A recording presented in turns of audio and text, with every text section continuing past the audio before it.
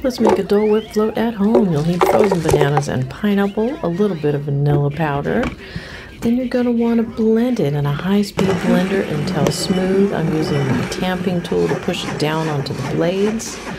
This is a bit of a loud process, I'm afraid. Keep blending, we're nearly there. And voila, smooth. Scoop it into a cup, which is hard one-handed. Pour in a little pineapple juice.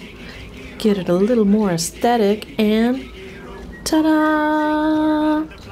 You've got a Dole Whip Float without even visiting the Enchanted Tiki Hut.